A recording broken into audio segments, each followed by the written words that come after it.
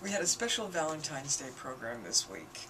It was an Inside Islam show, and we featured this new anthology by, let's see, Ayesha, Mattu, and Nura Maznavia.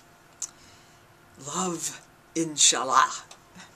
And the purpose that these two young American Muslim women had in undertaking this project was to dispel all these stereotypes that we have about American Muslim women being repressed, especially sexually repressed.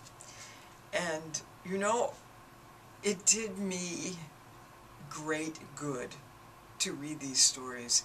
I had to admit that I had a hangover from my trip to Syria last spring when I saw so many women just buried in abayas with face veils. This is the thing that bothered me the most. In some instances, face veils that didn't even have eye slits, where the women had to push the veils ahead of them as they walked in the streets in order to be able to see their feet.